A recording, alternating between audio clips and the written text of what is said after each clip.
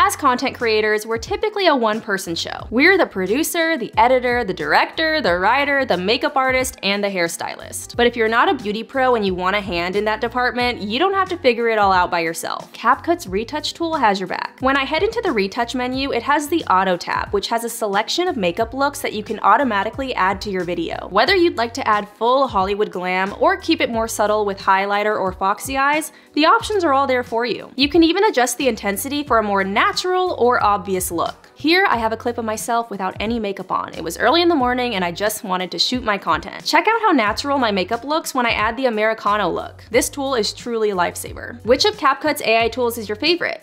What kind of AI tools would you like to see on the app? Drop your suggestions down below. We want to make sure that you're getting everything you need from the CapCut app. And if you haven't already downloaded the mobile and desktop apps, definitely do so. It's time to step up your editing game and start sharing your incredible content with the world.